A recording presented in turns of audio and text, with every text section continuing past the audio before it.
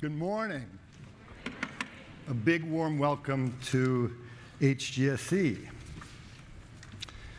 I want to talk to you about a more heavy-duty topic, the morally dangerous time that we live in, a time when too many people seem self-interested and self-protective, a time when bigotry is emboldened, and that when the things that divide us seem thick and the things that unite us seem thin.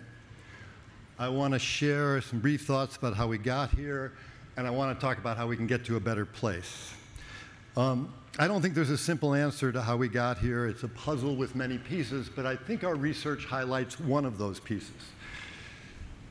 So we have been asking middle school and high school students, we've been trying to understand how much they value happiness, achievement, and caring, and how they see the relationship between these values.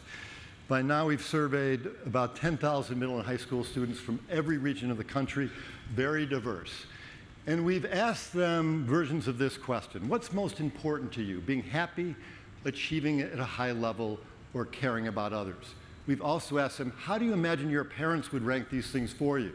Is it more important to your parents that you're happy, that you're high achieving, or that you care for others? And you know, people mean very different things by these words, achievement, caring, and happiness. And we've asked them, what do you mean by achievement? What do you mean by caring? What do you mean by happiness? And what do you see as the relationship between these things? In a nutshell, this is what we found. We found that caring comes in third, that students, this is a diverse sample of students from across the country, are about twice as likely to rank their achievement as more important than their caring. Happiness is complicated, but put another way, about 80% are ranking some aspect of their success, either achievement or happiness, as more important than their caring. We've also asked parents this question: how would you rank these values? And parents quite clearly say that they say the most important value to them is that their kids grow up to be caring. It's not achievement. But we ask kids, how do you imagine, young people, how do you imagine your parents would rank these things for you? What do you think they said?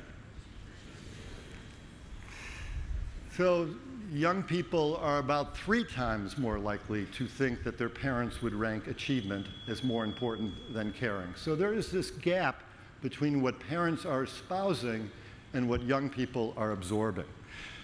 Similarly, youth were 3 times more likely to agree than disagree with this statement on our survey: my parents are prouder if I get good grades in my classes than if I'm a caring community member in class, in school.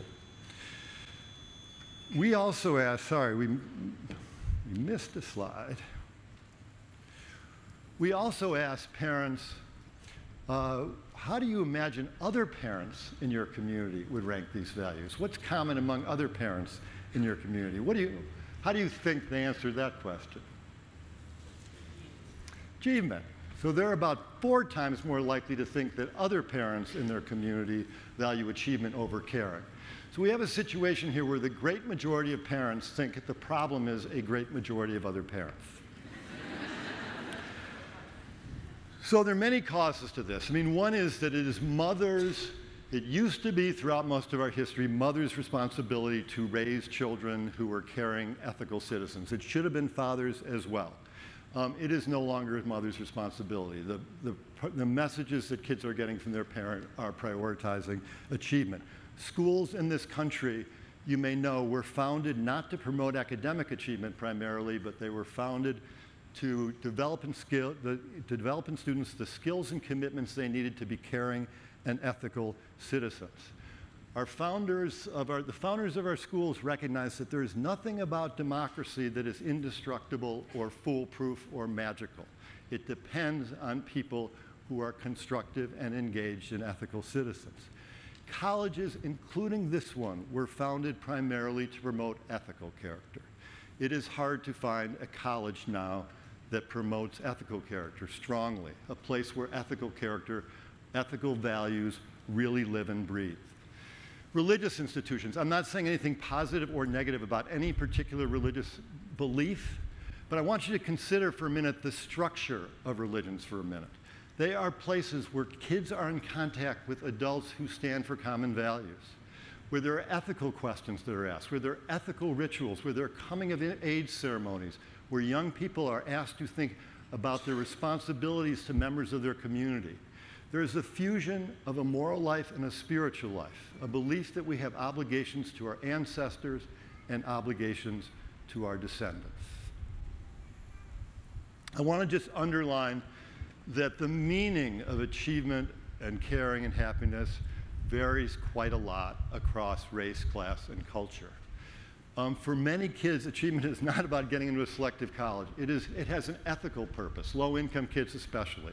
It is about supporting their families and giving back to their communities. In African American communities, you often don't see this hyper-individualism. There are long traditions of collectivism in African American communities.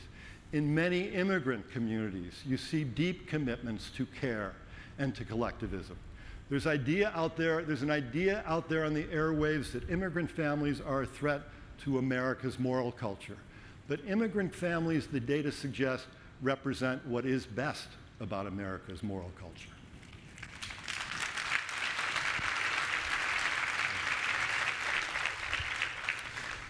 So there are these important differences, but this much seems clear. Too many of us as adults and educators have neglected to do the fundamental work of raising children who are concerned about others and deeply invested in the common good. We have lived in the age of morality light, and we are seeing now the cost of that neglect. There is much, though, as educators that we can do, and I want to briefly describe a few core challenges at the heart of this work. The first challenge is to combat moral relativism. There is pervasive perception not only that everyone has the right to their opinion, but that all opinions and views are equal, that one person cannot judge another person's values. But think about how dangerous this moral relativism is. Huge numbers of Americans did not understand, in the context of Charlottesville, the difference between the opinions and views of those who marched in the name of protecting one's rights and the views of those who marched in the name of destroying those rights. The difference between marching for humanity and marching against it. There are universal principles of fairness and justice that are based in human rights, the right to freedom from degradation, that are critically important for our students to understand and embrace. It is these principles that give them a basis, a higher perch for resisting racism and sexism and discrimination against LGBTQIA Americans. It is these principles that help people understand that they are not only citizens of this country, but citizens of this world with obligations to refugees and immigrants and those who are vulnerable in distant countries. At the same time, it is critical that we guide our students in engaging constructively those who don't share their religious or political beliefs. It is hard to find a school system in this country where students are regularly confronted with political views that are different from their own and taught to engage those views constructively. My kids went to the Cambridge public schools, and I don't think they were ever confronted with a solid case for a conservative point of view. That's true in many conservative communities in this country, that they are never presented with a solid case for a liberal point of view. But we need to help our students avoid the smug, easy gratifications of demonizing others and help them understand that we are all at risk of being blind and self-righteous. We can help them understand another vital moral principle, that each one of us is responsible to at least try to find the dignity in those who we may fiercely disagree with, that each one of us is responsible for all of us, that we are individual stories, but we are also part of a common story. Both President Obama and the late John McCain asked us to uphold this principle. Finally, we can develop in our children key social, emotional, and ethical capacities. We know a great deal about how to teach empathy, how to create caring, inclusive school cultures that cultivate in children a deeper sense of responsibility for others, how to enable students to combat racism and misogyny and other forms of bias. Many of us at Making Caring Common, as well as other faculty here, Dana McCoy, who you just heard from, Gretchen Briand-Mizell, Zalia Elamine, Stephanie Jones, Mira Levinson, many of us are engaged in this work. And here's the good news. There's a great deal that we can do to build these capacities that is not expensive or a heavy lift for educators to implement. And rather than draining attention from academic achievement, this work can make classrooms more vibrant and more compelling. What this work does demand instead is something that other generations of adults and many other countries see clearly, that we are far more intentional and deliberate about our profound and fundamental responsibility to raise children who are generous and humane and able to sacrifice for principles larger than themselves. Let us get on with this work. Let us do it for our children. Let us do it for our own souls. Let us do it for our brave and beautiful experiment in democracy. Thank you.